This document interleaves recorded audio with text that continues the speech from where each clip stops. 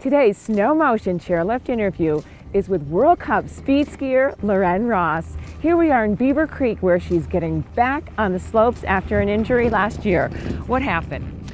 So I crashed in warm-up in Sweden at World Championships in February. I hit a pile of snow as I was going off of the jump. I tore my LCL and my meniscus. I dislocated my tib fib joint, and I did a little cartilage damage and broke my tibial plateau. That's a bummer. Yeah. So right now you're just not ready to be back in competition? Not quite yet. I just started skiing a week ago. Oh. Which is awesome. Yeah. Well, I read that you were indecisive about coming back. Was that true? Yes. At first, right when I crashed, I for sure thought I was going to retire.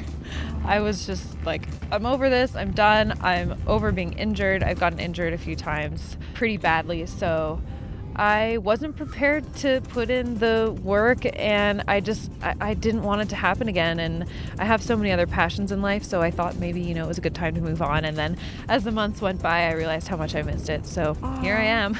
I like that you missed it. Yeah, I missed it a lot. I know you're dating Tommy Ford, and I haven't seen him race speed ever. And really?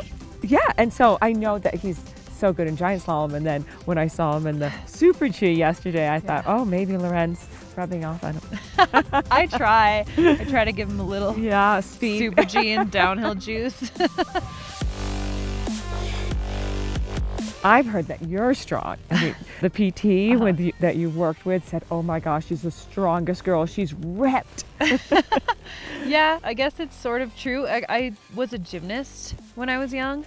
So that strength just kind of stuck with me, and I work really, really hard on it. I spend a lot of time in the gym, and I guess I'm pretty strong. I don't know. I mean, you take any average World Cup skier and they're going to be really strong. How many hours a day do you spend in the gym when you're preparing? In the off season, so in the summer, typically I go to the gym like 5 times a week, and the other workouts I do throughout the week I try to do them outside, but I will spend anywhere from like 2 to 4 hours doing a strength or a core session.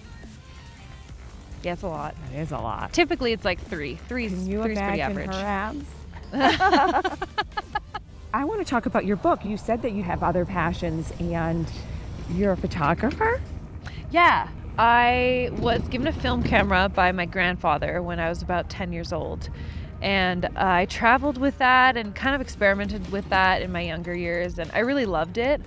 And I was always the one with the little disposable camera taking photos of all of our friends. Once I graduated high school and I started traveling for skiing more, I knew I wanted to take some sort of art practice with me. And the camera just seemed like the simplest thing and a really good way to document, my travels. So I've been taking a lot of film photos over the last 5 or 6 years. I think there's something really special about film because you can't just shoot a million photos of the same thing. Okay. You have to be really precise and specific. So that's what you made your book? Yes. So okay, I'm selling a book. Your book. The book is called Approach. And all of the photos in the book are film photos that have been processed with different chemical makeups. So they distort the colors. I used 3 different kinds of film, but they're all processed differently. So yeah, it was a lot of fun. Okay, well, we're going to put it on the shelf. Do it. Just go to my website, laurenneross.com, and it's on there. Okay, good. Such a privilege to have you today, and we are going to be following you. And let's cheer on Laurenne getting back on her skis and skiing fast. Thanks for having me.